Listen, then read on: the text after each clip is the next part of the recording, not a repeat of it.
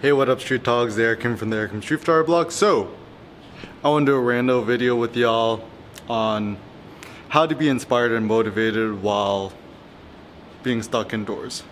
So, some fun little ideas. So, first and foremost, like if you have a digital camera, it seems kind of like a fun activity or a fun assignment to just kind of fuck around with all the filters. So, I'm doing this one thing where it's like anything that's orange, that's the selective color, and everything else turns black and white. So take a look at my gym, my apartment. Everything is normal color or black and white except that orange ass wall. And also it is very convenient that human pigment is also orange, so so that's kind of fun.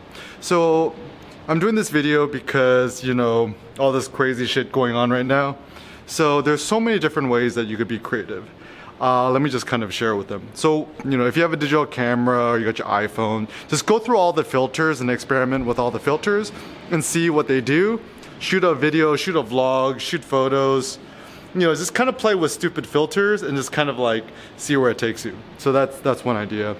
Another idea is, you know, start your own YouTube channel. I mean, you're stuck indoors, but at least you have access to the internet, so you're actually in pretty good shape. So, you know, if you don't have it already, just download YouTube to your phone. If you have a Gmail account or any Google account, which everyone does, just download the YouTube app in the top right corner.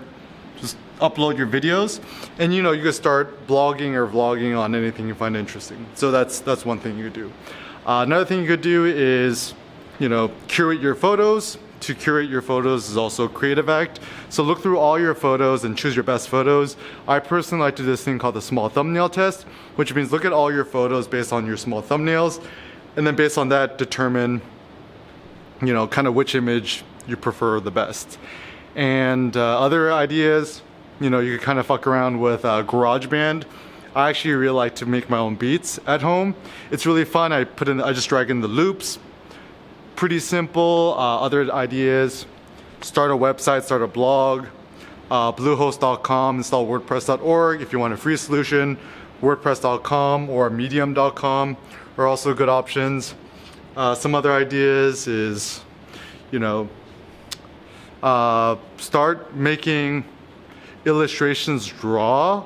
Like if you have a piece of paper and a pen or a, you know, pencil, crayons, you know, allow yourself to be a kid, start drawing again.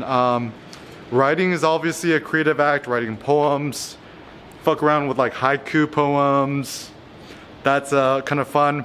Write your own little freestyle raps. That's kind of fun. Other things you could do is do a photography selfie project. And once again, all these creative things you do at home or making art at home, like you don't gotta, you know, share it with nobody. You could just do it for yourself. And I think this is kind of a very liberating thought, because there's, you know, this thought that social media kind of conquers our world. You could do it kind of in isolation. There's so many different things you could do. Other things you could do is you could, you know, take photos you've already shot and kind of play around with them in Photoshop. I like to use Procreate on my iPad.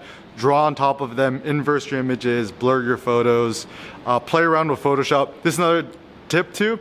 In Photoshop, choose one photo you really like of your own and experiment with all the filters available in Photoshop and just kind of see what it does. But anyways, there's a quadrillion things that you could do creative while home.